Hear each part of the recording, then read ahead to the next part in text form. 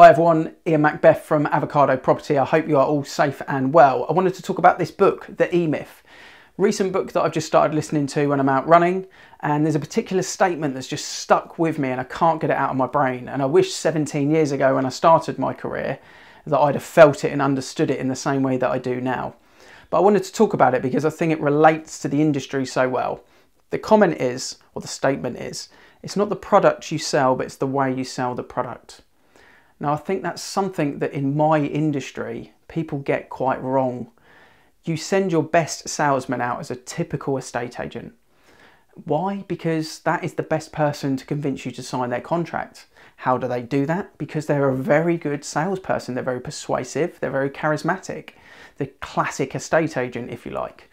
And the result of that is their epic sales pitch that they've given you into convincing you to sign that contract simply cannot be delivered on, because they've oversold the service.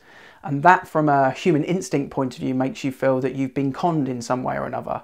And that's why over the 14 years that I spent in management and directorship, 17 years as an estate agent, in that period of time, I've received a lot of complaints. Not about me, but about the situation. And you can understand why. So if I use a different analogy with cinemas, for example, in the local area, you've got the old Bracknell Odeon. You've now got the Cineworld in the town centre, which is all 4D'd up and sprays you in the face, etc. You've also got the Everyman that's now been opened, more of a bespoke service, and you can get alcohol, nice sofas, and just a different calibre of cinema. Now, people go to the one they feel most comfortable with. Now, the film is exactly the same. They will not show you a different film, but you'll pay £5 or £20 a ticket. If 4 of you are going, you could pay £80 or £20. But we know what we're getting for our money. We understand the quality of the product, the service, the goods that are being sold to us, and we understand what we're getting. So we don't feel conned. We're happy to pay the £5 or the £20 a head. There's no problem behind that. So what we're trying to do with our business is not to oversell to anyone, just to be honest up front.